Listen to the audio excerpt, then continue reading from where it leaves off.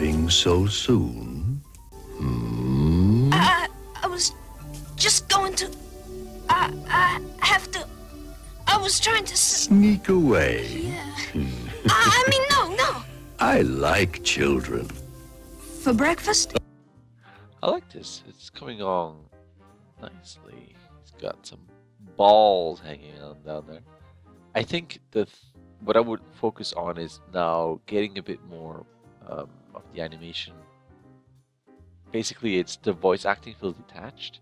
So if you look at this here, Leaving so soon. the thing. So as you start here, this feels very spliny.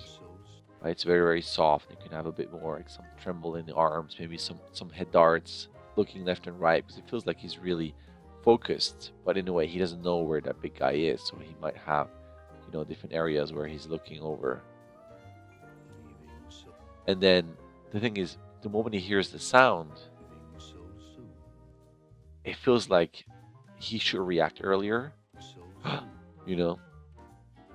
Unless if you do. So right here on leaving, you would have to have an eye blink, and maybe he straightens already a bit. Maybe his arms go back, like, holy shit, where is he? And then he sees him. When that arm comes in, you definitely want to dart over there. So you could do like a really a small take, like, holy shit, there's his arm. That means he's right there, and then he turns. So all that just feels a bit late. And then on the ogre, so soon. That's a lot of head movement. You can do a lot of head accents with that audience right now. It just feels like he's just there. So I think that would be the next step to really make sure that they look like they're actually saying those lines.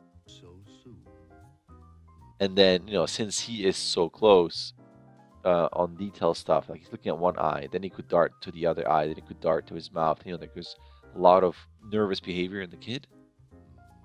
I was just going to...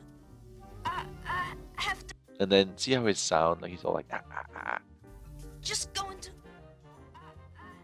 But then his arm movements are all very soft. So I would make him a bit more, not poppy, but there's some moments where he like where his hands can go up, stop, and then whoa. It's a bit more nervous and twitchy in a way.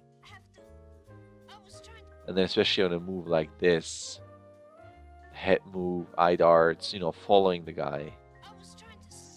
And I know you don't want him to move too much, but at this point, we're really losing his pupils.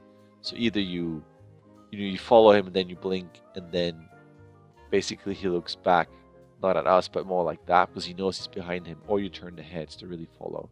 But it's kind of an in-between where you don't want to lose pupils. So you can do eye darts, a little bit of head move, and then head move again towards us. Then that's fine. Then careful here. See how much this is moving, chest and the head here. And that takes away from the audio, because you don't really hear all that movement in the audio. So you would have to have big move, and then he's saying sneak away. So sneak away would be something like here, sneak away, right? And when he's done saying that, then you move him. Then of course the laughter has all that in the body. No. I like children. Careful on the kid here. He's just drifting over, getting dangerously off balance. Children. And then here he looks like he's just looking over here. So you can I would rotate him just a bit more profile. So look, there's more stuff to look at. For breakfast?